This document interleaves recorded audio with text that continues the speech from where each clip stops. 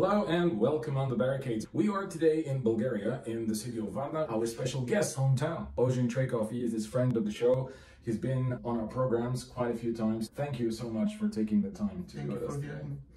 All right, so just to remind our viewers, you are a sociologist and you've earned a PhD in sociology, and your doctoral dissertation is linked to the questions of historical memory, collective historical memory and historical narratives. And this is precisely what we are going to talk about today, because you are about to publish an article. I've seen snippets of that article and it seems very interesting, and that's actually the reason why I thought I would like to discuss the merits of that text with you today, because we're talking about a very dangerous process, despite the fact that it's not really anything exclusive for Bulgaria. It's not even exclusive for Eastern Europe, by the way, although here the kind of historical revision has probably been more intense than in other parts of the world, provided the Soviet past or the Eastern Bloc's past. Yet today we see things which are profoundly dangerous, and many of them, you've made that point by the way before in our programs, resemble what's been going on recently prior to the war in Ukraine. Tell us about it. Tell us what prompted you to write this text and what are the main points with regards to Bulgaria. Okay, as I say in the text, the main reason for writing it is to serve as a warning of the processes that are happening in Bulgaria, which I think are very similar to what was happening in Ukraine, especially attempts for recreation of new collective memory or production of a new collective memory, which serves as counter memory narratives to the established collective memory in relation to the years prior to World War, in World War II, and the heroization of certain figures, or if not heroization, at least their positioning as some kind of martyrs and victims of communism that have very clear fascist past and being part of fascist groups, or having even direct responsibility for policies implemented during the Bulgaria's alliance with the Third Reich. Okay, so maybe speak a little bit about that, because I think many of our viewers, majority of whom come from Canada, United States, Australia, and other English-speaking countries on the other side of the Atlantic, they might not be exactly aware of how things unfolded historically in Bulgaria prior to the Second World War, and many of them probably could be confused about that, because the narrative in the West is that Bulgaria and other countries of the former Eastern Bloc, they've actually re-established democracy after 1989, and the question here is, when did they have that democracy to be re-established? Fact of the matter is that many countries, like, I don't know, Latvia or Lithuania, before the Second World War were straight up Nazi protectorates. I wouldn't say the same about Bulgaria, although we were in alliance, quite close alliance, with the Third Reich. Speak a little bit about that so that people know what kind of period of history and what kind of heroes, what kind of politicians, what kind of activists, if you like, are being put on the pedestal today. Okay, first of all, let me just make clear that I'm not a historian, but I have looked at historical narratives like historiography as what I would say part of ideological production. In other words, I'm not one who would say that writing history is an objective endeavor. In other words, it's always through certain frame. And this is what interests me, what kind of framework is being established now after 1989, and it's of course a long process vis-a-vis the type of interpretation of history that existed prior to that, let's say during the times of socialist state of Bulgaria. And historians that I very much respect have pointed out to the fact that we cannot really speak of any kind of democracy during the interwar period. Let's say that to situate it chronologically from, let's say, World War I until World War II, but especially after 1923 until 1944, someone like historian Skarbaeva, she has been talking about what she calls Cold Civil War in Bulgaria. In other words, this period from 23 to 44 is a very violent period of Bulgarian history, where the ruling regimes at that time, monarchies under the monarchy of Boris III, have been engaged in repression of alternative voices, especially on the side of socialists and communists, right? And a period of repression and murdering of left intellectuals and so on. So poets also, like we're talking about yes, poets, journalists and so on. And of course the violence is on both sides, but now the framework basically is that this violence was a response to the terrorist tactics of the Communist Party and the left in general. So therefore this violence should be justified. So if we have figures like, say, Prime Minister Alexander Tsenkov, who before was clearly situated as a right-wing politician, if not fascist then pro-fascist kind of dictatorship, and he's responsible for the suppression of an uprising that was a response to the terrorist forms of his governance after a coup and ousting of a previous left government. And so on. Now this figure, Alexander Tsenkov, is represented as some kind of statesman who somehow preserved the order of the state. Later on, Tsenkov, after he is not a prime minister anymore, establishes a clearly pro-Nazi form of political organization, and later on escapes to Argentina. So like very much following what we know of the Nazis and fascists that escaped to Latin America. Same thing happens with Tsenkov. In other words, this is just an example of a figure like Tsenkov as a prime minister who has become rehabilitated. Of course, this is happening also by publishing memoirs of Alexander Tsenkov. So it's a form of a production of the re-establishment of older narratives of people who have had links to, if not being in power, like the case of Tsenkov, who was in power, others who have been staunch supporters of fascist and Nazi. Like there were also people who were openly adoring Adolf Hitler and stuff like that. Yeah. And are they also being somehow? Do they also resurface now as some kind of positive or potentially positive people who are part of the Bulgarian history? So on the one hand, you have figures like Tsenkov, who is established as a statesman and rehabilitated, who is a historical figure. On the other hand, you actually have certain members of fascist organizations whose members, for example, have been in positions of power in the monarchist regime, but others who have been convicted by the People's Court, which is the tribunal after World War, that were part of our commitments to the alliance to sue the perpetrators of the crimes during Bulgaria's alliance with the Third Reich. Then you have people who were members of these fascist groups who survived, and then were re-established, now have this heroic aura. And one case is Ilya Minev, who was persecuted by the Communist Party and who have been in jail for about 20 years on and off since 1944. Just to make sure that we're on the same page here, like he was not convicted by the People's Tribunal that was established after the Second World War, right? He was afterwards chased by the new authorities, yes. And on and off he had been to prison like for 20 years, right? Yeah, I don't think that... For what? Let's just be straightforward about it. Basically for his participation in a fascist organization, the Bulgarian Legionnaires Union. They had the swastika as their symbol. General Lukov, who was a leader of these legionnaires, in 1943 was assassinated by the Communist Party because he was kind of blackmailer of the Bulgarian king, the ambassador of Nazi Germany at that time was using. General Lukov was willing to send Bulgarian troops to fight to the Eastern Front with the Russians, to fight with the Soviet Union. For the viewers, I want to just mention that Bulgaria was an ally of the Third Reich, but at least King Boris III managed to prevent sending Bulgarian troops, right? To go back to the legionnaires, this leader of the legionnaires, this General Lukov, he was willing to do that, and there were, according to I think the justification for his assassination by members of the Communist Party was of the communist resistance, like the anti-fascist movement, was because he was the bigger evil. Boris was perceived as an... Yeah, that's actually pretty interesting. Probably we could talk about that for another half an hour or even more. But Boris III, the king of Bulgaria in the 30s, he was not really eager. He had to become an ally of the Third Reich because he was obviously blackmailed that if it doesn't happen, all kinds of things could happen to him, to the Bulgarian currency, to the Bulgarian also economy, to the extent that it even existed as an actual economy. But let's say there was very little industrial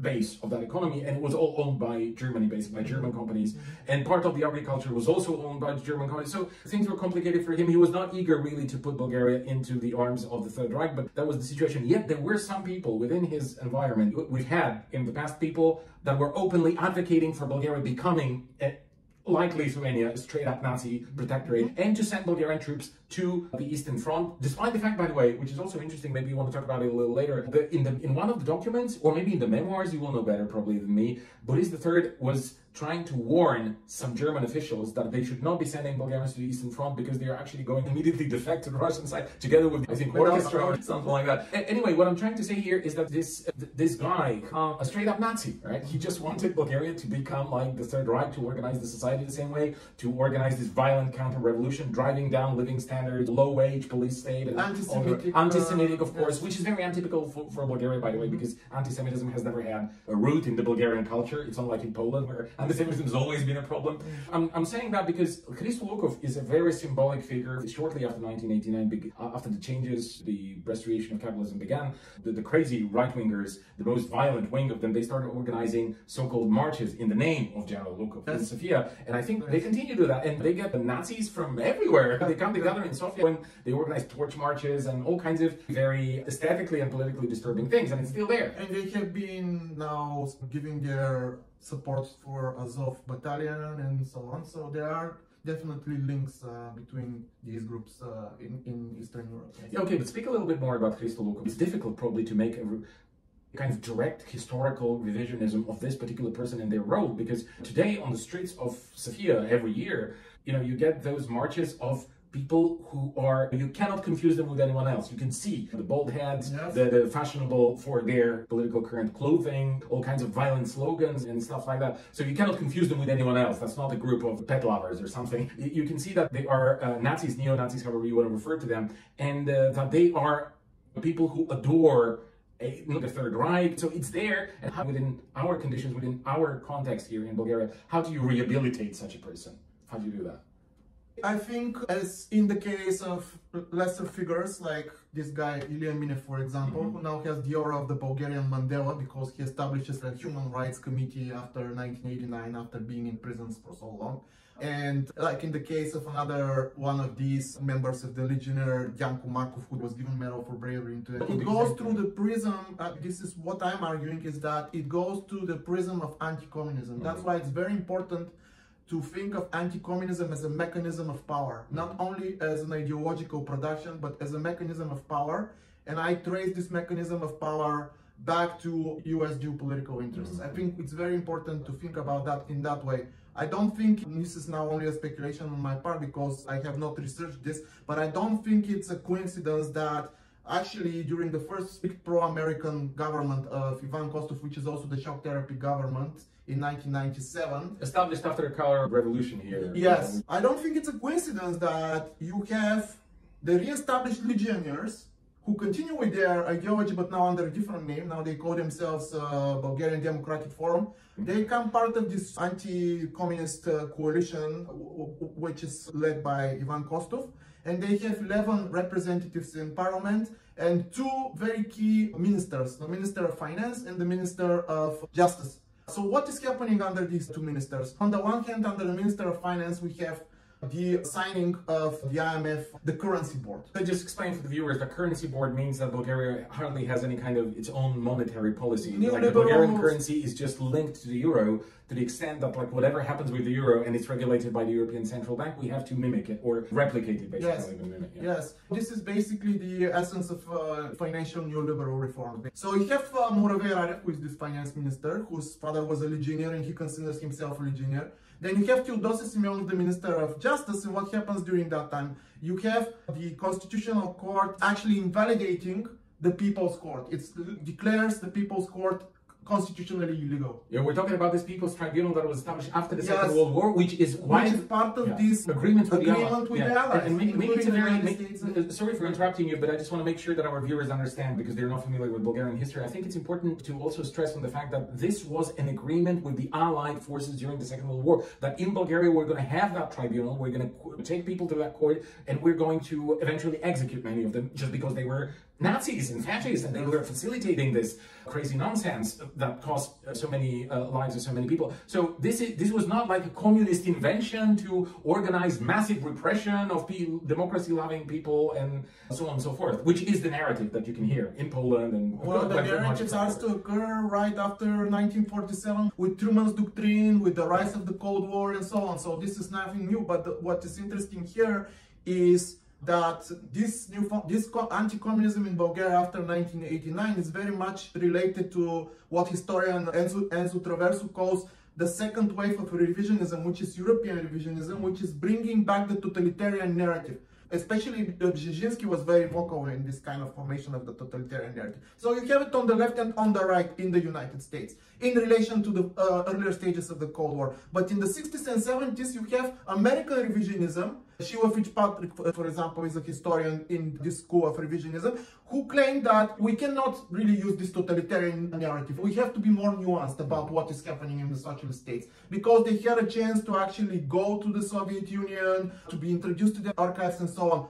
And then in the late 80s, during Reagan administration, you have in Europe, you have this emergence of this second wave of revisionism, which is bringing back the totalitarian narrative. So just completely different from the revision of the first revisionism in the United States. And it's associated especially with the work of Ernst Nolte and Francois Fourier. In the case of Nolte, he actually claims that Nazism is a reaction to Bolshevism, and in other words, it's like a legitimate. It's absolutely legitimate because the Bolsheviks have taken over Russia. Yes, something like that. Yes, and Fourier, who discredits the French Revolution, and basically his thesis is every kind of revolution would lead to totalitarianism. Right? And in some way, these historians are very similar to the notion of neoliberal intellectuals like Hayek, von Mises, who actually claim that regulated welfare state they inevitably lead to totalitarianism. Wherefore they equate communism or Stalin's regime with fascism. Brzezinski, as a matter of fact, he has been on the stage for quite some time.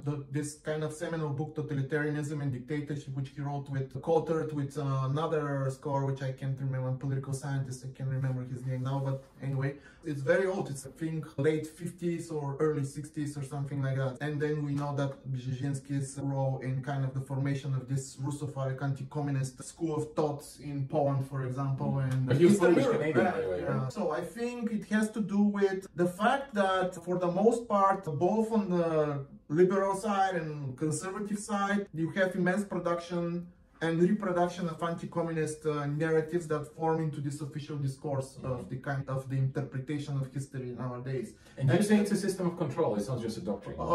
Yes, because it has specific political consequences, right? When you have this understanding of your everyday life in the neoliberal capitalism as some kind of unfulfilled, you have this anger. And where do you search for some kind of a role model in this fascist figure? Why? Because in Bulgarian textbooks now, and I have done the research, it's never mentioned the form of the state in this interwar period and the period of World War II. And the anti-fascist struggle is presented as communist terrorists against the state without any context. So it is very confusing for a student, for a teenager, or for even younger than that, to understand these processes. So when you have this disparaging and basically of the anti-fascist struggle, when you have even on a level of the European Union, this what Travers also calls equal violence thesis, which comes from the work of people like Fourier, for example, that both fascism and anti-fascism are equally violent, which is absurd. Basically, what this narrative claims is, yes, the Nazis perpetrated horrible crimes, but also the anti-fascists perpetrated horrible crimes. So that's kind of symmetrism that they're trying to do. And this is a process of the kind of recreation of new collective memory, right? Okay, but let's speak a little bit about those guys who were put on the pedestal right after 1989. Those guys that survived this horrible terror of 50 years and stuff. So they survived the Socialist Republic, the People's Republic. It had fallen in 1989. And then what happened to them?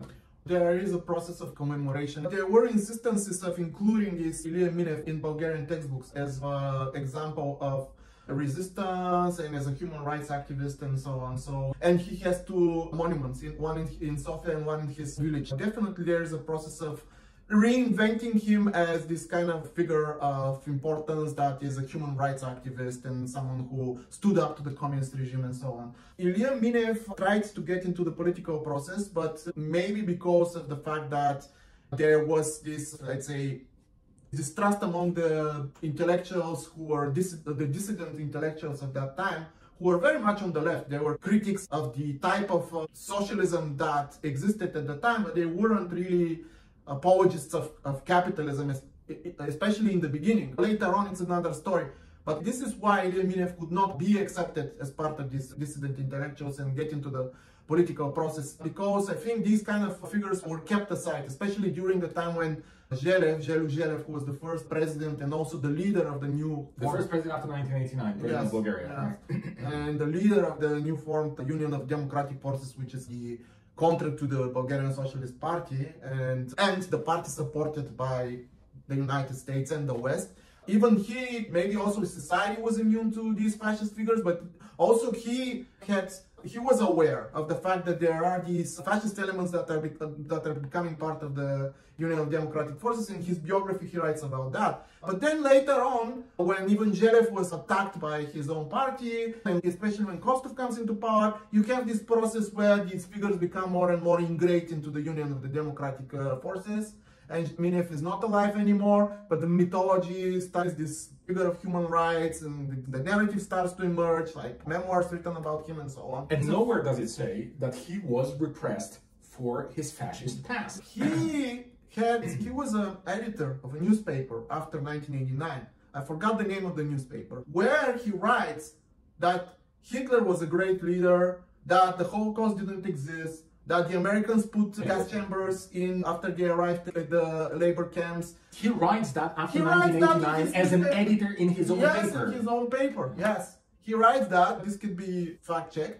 Also in his paper there are anti-Semitic views. In 2000, he is deputy in parliament under this big coalition led by the Union of Democratic Forces, which is then renamed. So just to explain, Union of Democratic Forces was the kind of coalition that took power in 1992, if I remember, 1991 in Bulgaria. 1991, the first attempt for shock therapy, horrible consequence. As a result of their policies of shock therapy, they did not get into power in the next 6 years. Yeah. We can call them... They needed a colored revolution. We can call them radical extremists and new liberal extremists, basically, because this was the third attempt for shock therapy after Poland, and Poland is the first one, maybe the Czech Republic or Czechoslovakia, I'm not sure. Hungary, maybe. Hungary, yes, Poland and Hungary, and then the third. Hungary was even worse than Poland. They privatized everything. Yeah, and it had to get to this point of where the socialists were completely discredited.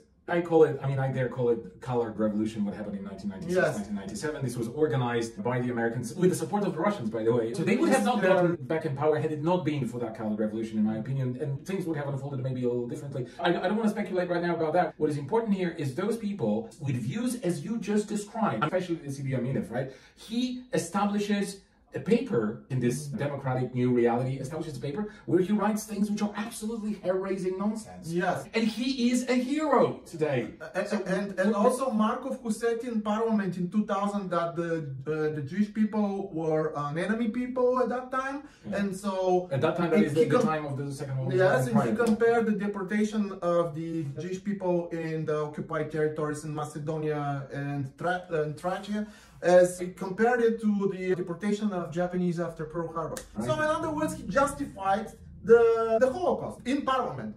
And so this is an absurd figure, this guy. He's obviously a ludicrous figure. Who was given a medal. By the Bulgarian state, current Bulgarian state, democratic. By the defense minister of the Bulgarian state, by the former defense minister of the Bulgarian state. But what is important here, and this is the point I'd like you to elaborate on a little bit for the end of our program, is those people crazy on their face. You can see that by what they say in the parliament or outside parliament, in their papers, in other papers, whatever they do, they always leave a smelly trace of neo-Nazism, fascism, Hitler, rehabilitation, that kind of matters, right? They do that.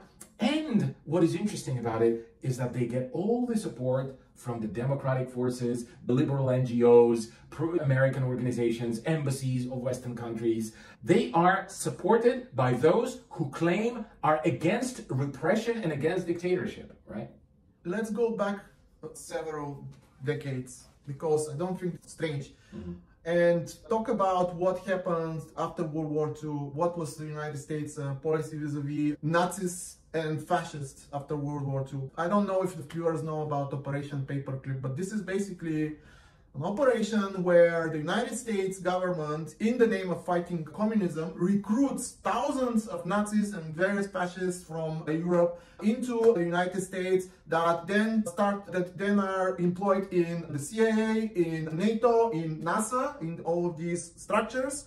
And some of them are sent back, like, for example, the monster of Buchenwald, responsible for the murder of 3 million Soviet prisoners. And he becomes, I think he becomes the chief of intelligence of the German state, of the Federal German Republic, yes. So it's not so unusual, and that's why I think we should trace it to America's geopolitical, geostrategic interests in the region. Because if these people are laughable, Giancu Marco, for example, who is really... This is our kind of contribution to the rehabilitation of fascists who are still living, who are still among the living, right? But I would say that if not intentionally, it is the responsibility of such intellectuals like liberal intellectuals and conservative intellectuals and people who, because of their anti-communist, their fanatic anti-communist one-sided representation of history, have led to this rehabilitation process. Because parallel to this, you also have now very much officially established narrative that there was no fascism in Bulgaria.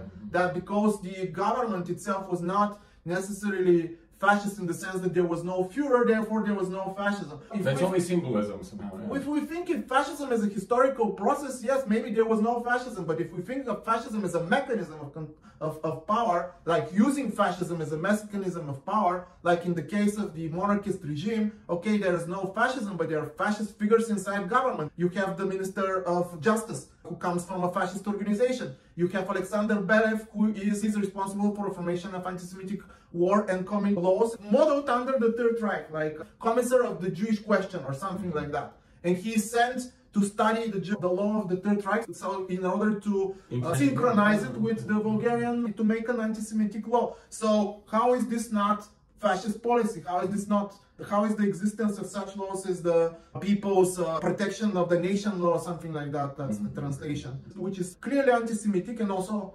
anti-communist law, because the other enemy that is identified there is the communists. And this is how we come to the question that actually the first anti-communists, the first staunch anti-communists were of course the fascists, were of course Mussolini and Hitler, right? What I mean is like that the biggest enemy of Nazism and fascism is of course communism, historically. Right? But then this is how we have this weird sort of alliance between fascism and anti-communist liberalism, especially figures like this historian Ernst Nolte and also our president Zhelev, who basically say fascism is the lesser of two evils because it preserves private property. This is the exact same claim that von Mises and this is the philosophical fundament of it. It's better, or it's not, maybe not better, but it's not as bad because it at least preserved private property. Right? So, this is the philosophical reference that they make. Not because it was better for the people, not because it lifted masses of people out of poverty or anything like that. On the contrary, it actually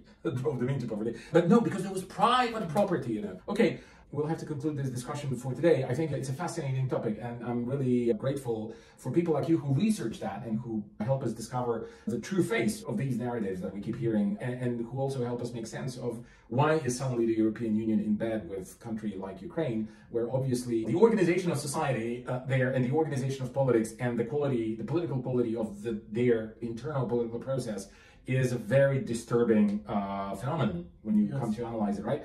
Pro-fascist kind of apologists, some of them biologically linked with fascist figures, and also these new forms of fascist, neo-Nazi kind of hooligans and so on, and liberals for whom anti-communism is the biggest evil of all, precisely because of communism, because of their belief in free market, private property, and so on. And what I want to mention that is very parallel to how things started to happen in Ukraine is this kind of interesting green light that municipal government in Sofia gives to these hooligans with their like Nazi sympathies, and uses them in attacking people who are gathered to preserve the anti-fascist memory, because now one of the main attempts to erase the collective memory of anti-fascism is this declaration to remove the monument of the Soviet army in Sofia. Yeah. And hooligans are being used, and it's known that they're being used